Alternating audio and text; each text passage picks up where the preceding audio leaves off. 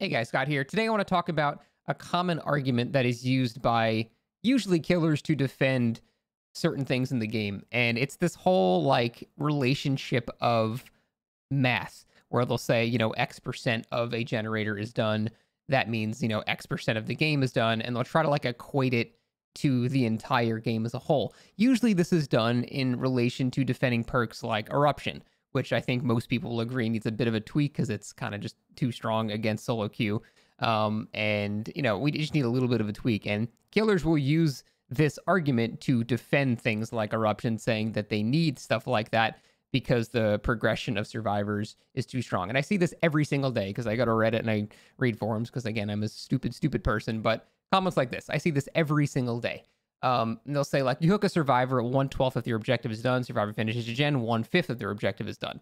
And I see this so often, and it's the same dumb argument, in my opinion, every time. No offense to the person that I'm quoting here. I try to block out their name. But it's just a very, very silly argument. I want to go over why it's so silly. So, first of all, not even just going into the actual analysis and math of it, let's look at the actual base things that they're saying. 1/12 of your objective is done if you hook a survivor. That implies that your objective as killer is to hook 12 people, which it's not. It's to kill 4 people. That can be from anywhere between 4 and 12 hooks. You don't need to hook people 12 times. In fact, I rarely get 12 hooks. That's actually pretty damn hard to do. Running only 1 or 2 slowdowns, getting 12 hooks with a weaker killer is really, really hard to do. Sometimes impossible, depending on the map and the quality of survivors you're going against. So it's not even really something that I aspire to get to. If I get it, that's great. And I will try to, work the match in such a way that that'll happen. But if I'm starting to lose really bad, I can't afford to get 12 hooks. So what'll usually happen is one guy might be slugged for a while, or one guy might go to second stage, or, there are other scenarios where really I'll more commonly end with 9 or 10 hooks. So the objective of the killer is not to get 12 hooks. It's to kill 4 survivors. So immediately this whole argument just falls off because 1/12 of your objective, it's not really true.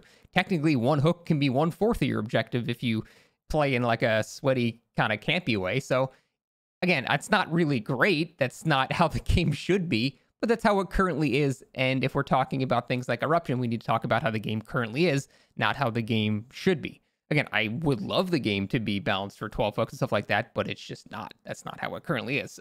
So if we're talking about Eruption, we need to talk about how the game actually is right now. The next part, 1/5 of their objective is done. So as soon as you complete a generator, that's 20% of the progress needed to finish the match. But again, even that's not true if we look at that, because it ignores the entire end game component, which with some builds can last as long as the entire match. So if you have No Way Out, Blood Warden, all this stuff, that end game is more than an entire additional generator. You can't just finish 5 gens and you all just instantly escape. So that ignores that whole end game aspect where the killer is arguably at their strongest, especially if they have things like Noah and stuff like that. So just straight away, these numbers already don't make any sense. But let's go into it even further. So these comparisons are made as a justification for fairly oppressive slowdown perks and things like that, saying that they're necessary. And so this is an argument based on time. I think that's usually what they're going for, right? So basically the argument is Eruption needs to exist because killers don't have enough time and survivors can do things too quickly. And it can sure feel like that sometimes, and I'm not really even super opposed to that whole ideology. But the whole thing, if we're making this an argument about time itself, you need to realize that this is not a linear game. The game does not just go one generator, one generator, one generator, one generator, one generator. What it really does is it starts up really fast, 1, 2, 3, 4 generators, and then it really starts slowing down towards the end. Killer is at their absolute weakest at the start of their match, and that's how it's always been. And once they're down to a 3 gen, killer is by far at their strongest, to the point where if you have a super good slowdown build, that last generator can take twice as long as the previous 4 generators.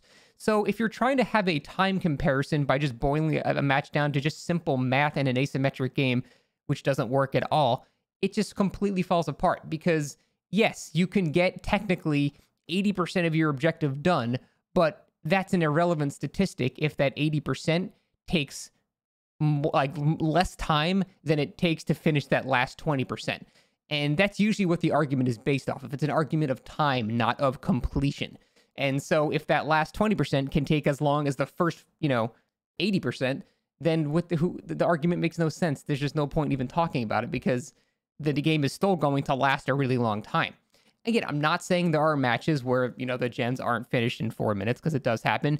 And usually you'll notice when that does happen, it's either one of two things. A, you spent too long focusing one person and you couldn't stop anyone else from doing gens. Or B, you just get a really bad map like Red Forest and you physically can't get to generators to push people off of it. And look, we're all going to agree big maps like Red Forest are stupid. They shouldn't exist. And we've been asking for them to be shrunk for 4 or 5 years now. So I'm not really defending that aspect of it, but I'm saying those are usually the only 2 times where you'll have a scenario like that. Again, not saying it doesn't happen, it does, but I just wanted to talk about this whole argument that I see every day. You guys got to remember, it's an asymmetric game too. You can't compare one side's progress to the other because they have different objectives. If both sides were trying to kill each other, it would be a bit more apt, but that's not what's happening here. And the game does not flow in a linear fashion, so although a technical completion percentage might be faster for Survivor, the actual time spent to finish that completion drastically changes as the map goes on longer and longer. And so that's why these arguments I find to be super silly. And that's pretty much it. I just want to talk about that. Thanks for watching. See ya.